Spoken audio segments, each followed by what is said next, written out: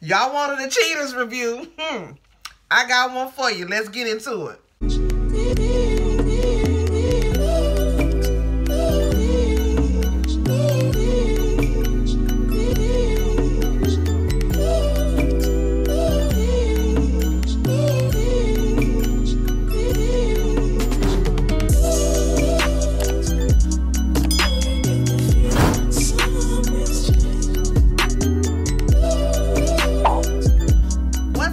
Y'all, it's your favorite Auntie Momo, and I'm here to give y'all a review for cheaters, y'all. Yes, finally, the review that I have promised a few of y'all that I was gonna do, that I ain't done yet, but I did it, and I got it especially for you. I got a good one for you, y'all. This is cheaters Alexis and John. Now, before we get into this review, y'all already know church announcements. If you have not done so just yet, go ahead and subscribe to your auntie channel. Now, I sure enough appreciate you. All my new subscribers, y'all be rocking with me.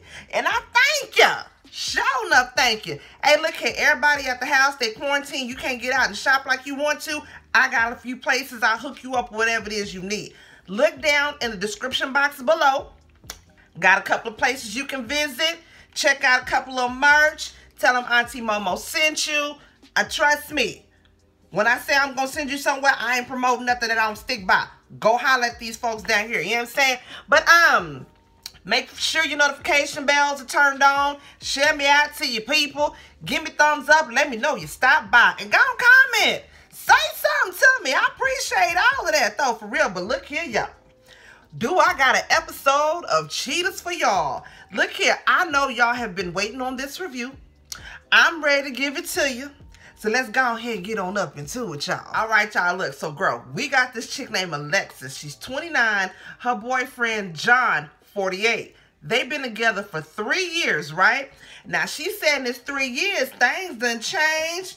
He done switched it up on her. He not acting the same no more. Everything is different. Plus, he ain't breaking her back off no more like he used to do it. So she like, I know something is up, right? Plus, this nigga likes to hang out at the barbershop, kicking it 3, 4, 5, 6 hours. Mind you, this nigga bald. What you doing at the barbershop? Getting your head waxed? It take 4, 5 hours for you to get your big ass head waxed. What you doing at the barbershop? Got a little smirk of beard. What you getting trimmed? What you getting crimped? What you getting rolled, fried, down, laid to the side? Nigga ain't got no hair. So it's the first day of investigation. They end up following this dude to said barbershop where he's spending all his damn time at, right? Next thing you know, chick pull up in a white car. She get out the car. They embrace, start hugging and feeling and all of that. Next thing you know, baby, they go inside the building where the barbershop is, go in a men's bathroom. Bitch, a little bit later, she come out buckling up her pants like they been in there laying it low, spreading it what? In the bathroom of the bar. Now, mind you, it's not like a little, homely barbershop. It's one of them, like, pavilion type thing, where it's like 50 different, like, independent cosmetologists or whoever, estheticians. They have their own individual, like, booth, but private room type thing. That's what it is. But he took old girl up there in the bathroom, child. In the men's bathroom. Homegirl coming out.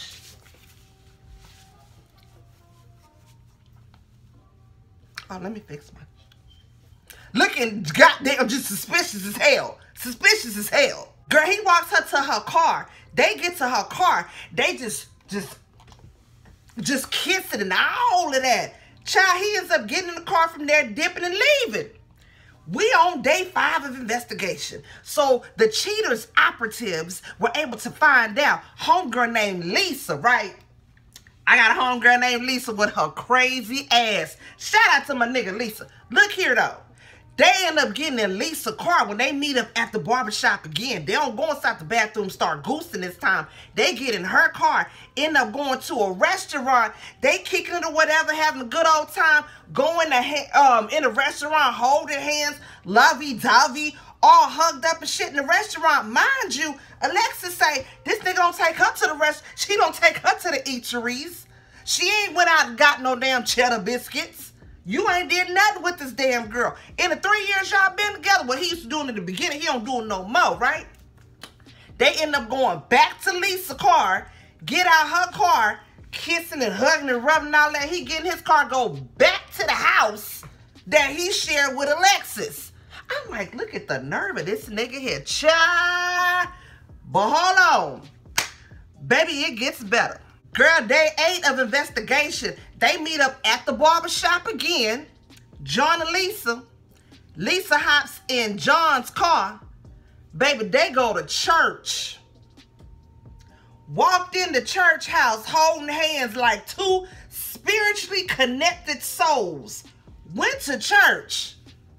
I was like, oh, word? You gonna take your side chick to church? That's the first I'd never seen. I mean, you know, that's what?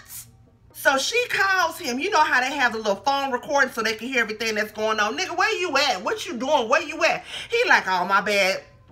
I'm at the barbershop, you know what I'm saying? They was taking a long time, you know what I'm saying? They took a long, and then I stopped by my friend's house, you know what I'm saying? She like, see, here you go with this barbershop thing, nigga. You ain't got no damn hair. You with this fully Wayne shit. Like, what the hell is really going on? Where you at? He said, okay, I'll be home in a little bit. Don't worry about it. I just got to finish doing what I'm doing at my homeboy house, and I'll be home in a little bit. I was like, you could tell. The nigga was just straight line on the phone. I'm like, nigga, how you gonna say you spent, that was taking too long at the barbershop? You ain't got no hair, Cletus.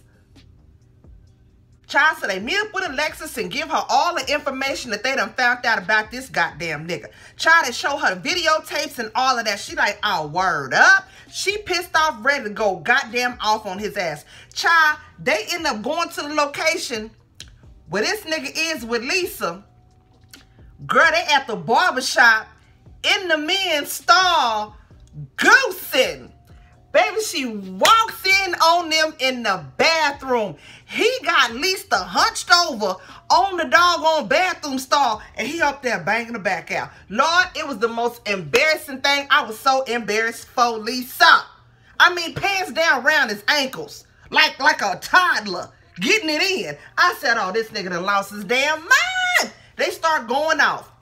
They loud as hell. It's an all-black salon pavilion barbershop on top of that. Baby, everybody coming up out they goddamn little old studio part like, what the hell going on down here? Baby, it's niggas everywhere. Child, they end up taking it outside. They loud, they fussing, they cussing. She end up start going off on Lisa. You old ass hoe. What the fuck you doing? She was like, well, you young ass bitch. I ain't know nothing about you. They steady going off. Child, this fool, John, gonna have to say, she wasn't giving me what I needed at home, so I had to go out and do what I gotta do. What you expect for me to do? Nigga, communicate. We don't do that no damn more. Child, it was a hot ass damn mess. They in the middle of the parking lot, loud. You know when cheaters come through with the crew, it's like 50 of them niggas. They come rolling deep. Everybody got a camera. Everybody all up in your face. And it don't make it no damn better that the host, Clark Gable, he's like, don't you think that was wrong? Don't you think that you should have told her what was going on? And then he's asking the female, hi, so you didn't know anything about her? You didn't find anything weird about the whole situation? She's like, no, I ain't know nothing about her. I don't know nothing about this. Get the hell on up out my face. Lisa mad. Child, she then tells, Alexis tells John, you know what, bitch, when we get home, get all your shit, get the hell out. I don't want nothing to do with your ass. Baby, John flips the script and was like, bitch, I got more shit than you will ever have, you old ugly asshole. Starts cussing her out. I'm like, what the hell just happened? He flips and starts cussing her out, then says he about to go have sex with another one. I said, wow. Like, he didn't give a damn. He didn't care. She cussing his ass out. Then tells him, you riding this whole round in my car. Tells him, drive my car back to my house. When you get back to my house, get your shit and get out. No, ma'am. No, ma'am. After he cussed you out like that, said he about to go and have sex with another one, you gonna tell him, drive my car back home? No, nigga, you walk your ass. You get in the car with Lisa and them. You get on the goddamn bus, whatever you got to do, but you're not finna drive my car back to my house so you can politely pack your shit. No, that's not how that works. So after all this little fiasco starting to calm down, they got Alexis in the van. They're getting ready to take her ass back to the house because damn John done hopped up in her car and finna go do what the hell he finna do, lay it low and spread it wide with another goddamn hoe out there. Child, Lisa says she want to go holler at Alexis. She go to Alexis. She like, look here, woman to woman, I understand you upset. I get that because I would be upset too. But I want you to realize he ain't said nothing about you. I didn't know nothing about you. So you getting pissed off at me. I didn't know a damn thing about you. Now, baby, Alexis makes a valid ass point. She said, you don't find nothing odd at the fact that y'all only fucking every Wednesday in a men's bathroom stall at the barbershop? That don't seem weird to you? Baby, Lisa said, look here, he said he wasn't getting nothing at home, so I just decided I'll hook him up. You know what I'm saying? He ain't getting it at home, so, you know what I'm saying? Nigga, I'm out here passing out favors, you know what I'm saying? I just decided to hook him up. Alexis is like, see, you know, that's the whole reason right there. Make me want to bop your ass in the damn face. Like, bitch, you don't see nothing wrong with that. You don't see nothing wrong with that. Like, for real though, you don't see nothing wrong with that. Child, Lisa didn't tell us, well, look here, bitch, just let me let you know. I found his ass on the dating website, so whatever you doing at home, you need to make sure you wrap it up. Child, then Lisa gets real extra loud, goes in front the van, starts yelling, whatever you ain't gonna do, somebody else gonna do for them, and you need to make sure you doing at home. You need to look up good sex in the dictionary, you'll find me. I was like, girl, you didn't prove no point. You didn't prove no point. You didn't prove no damn point. Y'all, but look here. Alexis says that she is done with John. She don't want nothing to do with John. John kissed her ass. And that was that. Y'all, the episode ended from there. It was good. If y'all can find it on the YouTube, look at it.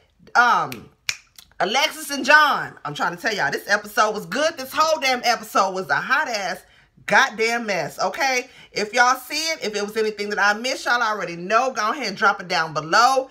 Drop down in the comments anyway. Let's talk, because this one was good. As always, please don't forget to like, comment, subscribe, and share. And your Auntie Mo will see y'all in the next video. Peace out. Elbow bump.